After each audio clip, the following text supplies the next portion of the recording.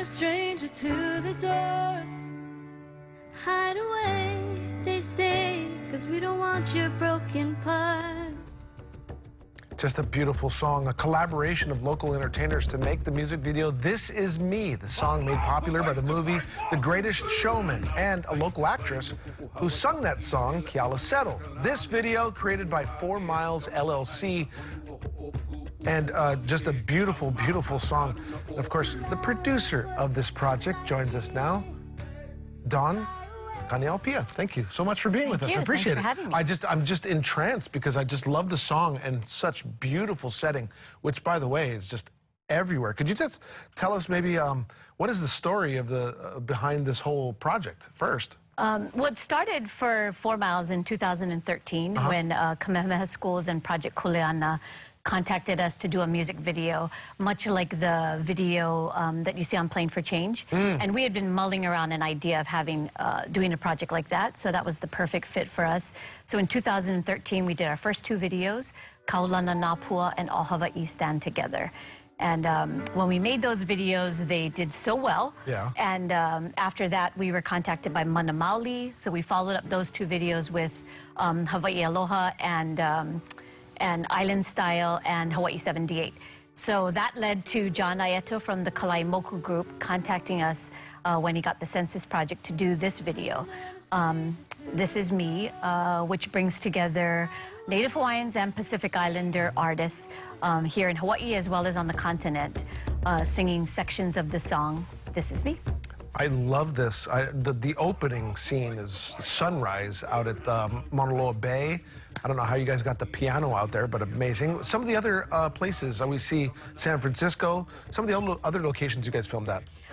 We filmed at Liberty Island, the Statue of Liberty, with Natalie Ai Kamau.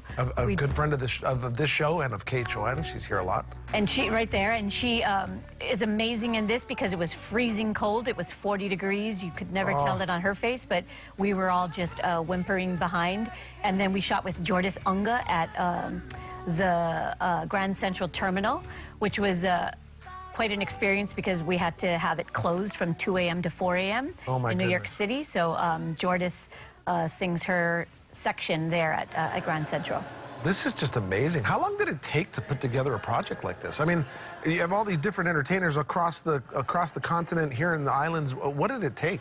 So we started in March, just having conversations in the beginning of, what ethnicities were going to be included in the Pacific Islands, because that's the focus. Where do we want to go? What are iconic locations? Fitting in the artist schedules, so to find a time period that would work for everybody, because we filmed over the course of 8 days. So we were only in each city for 2 days. Wow. So we had to find artists that could meet that schedule. But we started in March, and we literally finished this morning and got the final approval. So the video is now finished. Where can we see it yet, or where can folks find it? So just little tidbits are showing right now, but it's launching tomorrow at 6 a.m. Hawaii Standard Time to coincide with the launch in D.C. So the Kalaimoku group is in Washington, D.C., and they're going to launch it there tomorrow. So we'll launch it via social media here at 6 a.m. Happy with this project? Thrilled with the project. Yeah, I'm very happy to have done something with Pacific Islanders together, doing this. Samoans, Micronesians, Tongans, Native Hawaiians. There's a lot of meaning. A lot of meaning behind it, and we all are so connected.